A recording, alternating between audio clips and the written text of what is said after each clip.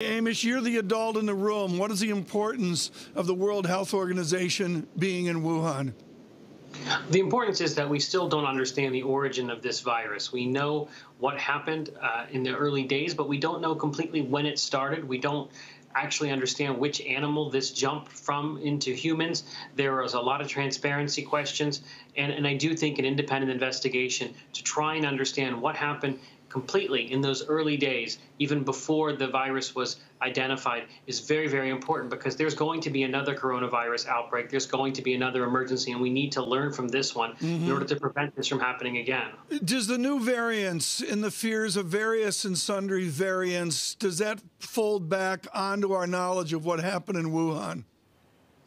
Not particularly, because the variants were going to occur no matter what happened, because this is a virus that mutates. All viruses mutate, and lots of different variants have been spun off since the very beginning. It's only a few that have reached kind of the headline status because they changed the function of the virus, made it more transmissible, or made it a little bit more of a problem for vaccines. But the variants themselves just are what we would expect with any virus. The origin is a different issue. It's trying to understand what the intermediate animal was. So for SARS, it was the civet cat. For Middle East Respiratory Syndrome, it's camels. We don't know yet what it is for this virus. Amish, what does it mean for vaccines? I mean, how quickly can you adapt a vaccine to actually deal with the variant? Actually, using the vaccine platform technologies that are exemplified by the Pfizer and the Moderna vaccines, it's very easy to update the vaccine. They basically just have to make some changes into the code, and you can basically have a new vaccine. That's the elegance of these mRNA vaccine platforms. They really are so easy to kind of plug and play. So I don't have any kind of concerns about not being able to update the vaccine. The question will be, do we need to do it? And I think we need to get more data, specifically on the Pfizer and Moderna vaccines versus the South African variant, because it does seem that while Johnson & Johnson, Novavax, and AstraZeneca have some problems stopping symptomatic disease, the Pfizer and Moderna vaccines may be a little bit different, using a different technology. And also, it's important to remember that even with these variants, our vaccines are very robust at protecting against what matters: serious disease, hospitalization, and death. Amish, when you look at, some of what's been happening in Europe, which is, first of all, they're looking at various uses. For example, the first shot with one vaccine, the second shot with another. I mean, in combining some of these vaccines, could they actually be more efficient? That is the open question. We know that each vaccine works a little bit differently, stimulates your immune system in a separate manner.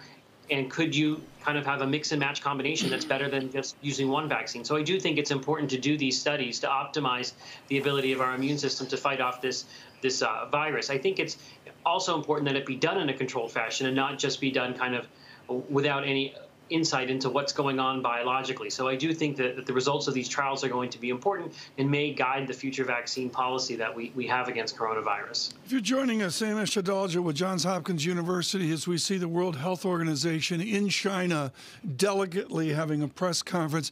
Amesh, Johns Hopkins has all sorts of relationships with China, and you are in health security. Do you have an estimation of what Beijing wants out of this press conference, what Beijing wants out of the science of Wuhan?